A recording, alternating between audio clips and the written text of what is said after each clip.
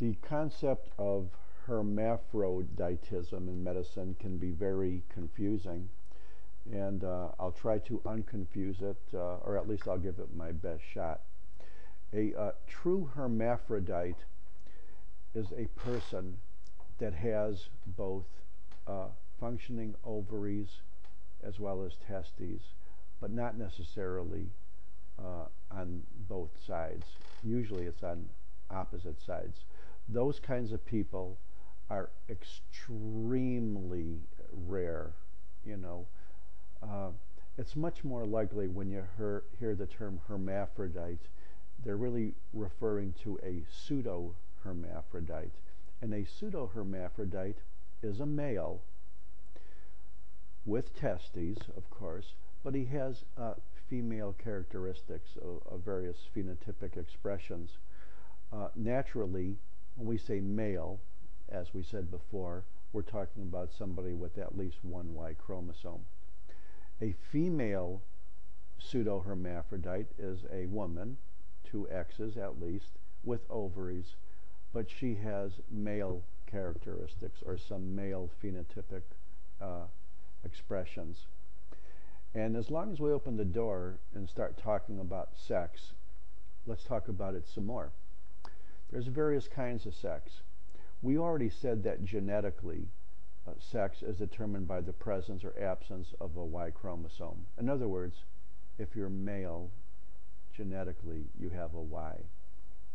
But there's also gonadal sex. In other words, a person with testes would be a male gonadally, whether or not there's a Y or not. And if you remember, also in embryology, there's the Wolffian duct and the Mullerian duct, and they generally give rise to male and female internal, external structures phenotypically. So you can have an expression of sex or sex defined as ductal expression as well. So just to make sure that, you know, sometimes we use the word sex and they think everybody understands it, but when you get to this topic of hermaphrodites, sometimes the rules change a little bit. We're at the end of the chapter here, and let's talk about single gene disorders, but they don't follow a classical pattern of allelic Mendelian inheritance. They're called single gene non-Mendelian disorders. We have already mentioned the Fragile X syndrome occurring on the X chromosome, which means only males have it. And it expresses itself as different types of ataxias and muscle disorders, which are myotonic. The ultimate cause of it is a single trinucleotide gene sequence repeat on the X chromosome.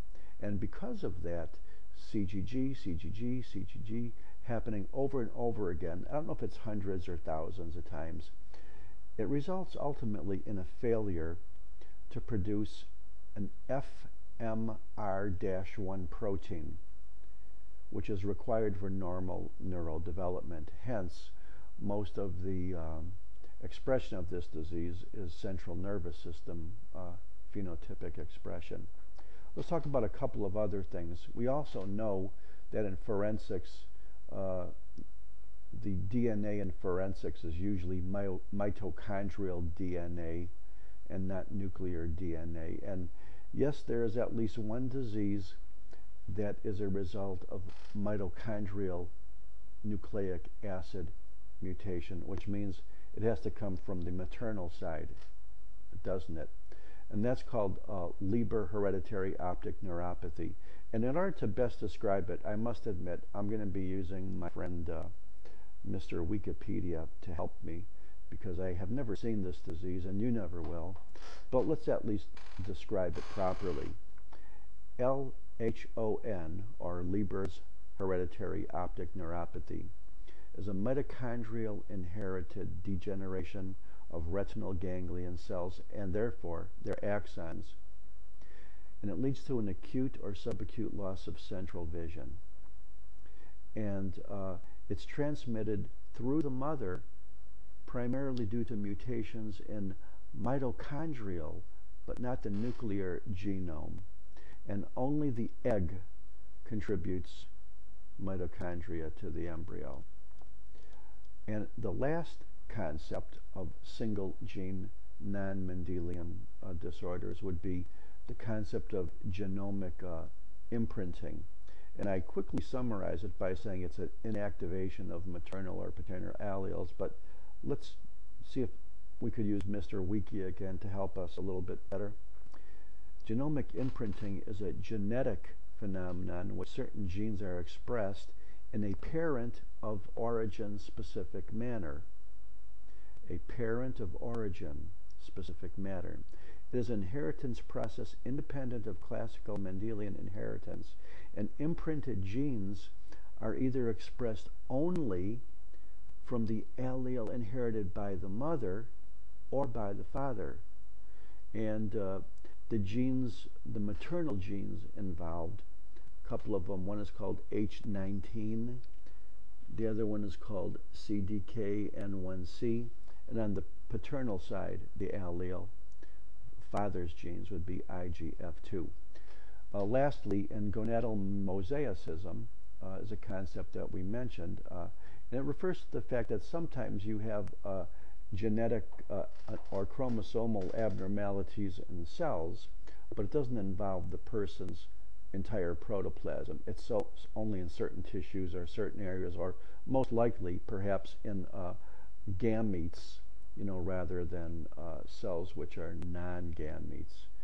So that pretty much ends the discussion on genetics. It has always been to me, the worst of all of these chapters. But one day I said, you know what, I got to get rid of that thing. I'm going to try to make some sense out of this. I'm going to get rid of my gene curse and take a good attitude. And I hope I did a good job with it.